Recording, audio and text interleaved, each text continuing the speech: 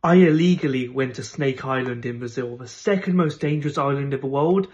It's completely uninhabited. The only thing that's there is this poisonous snake called the Golden Lancehead Viper. And if it bites you, you basically die of blood loss, 100% mortality rate. They're only native to this island. And there's one snake per square meter, or one snake per 1.5 square foot.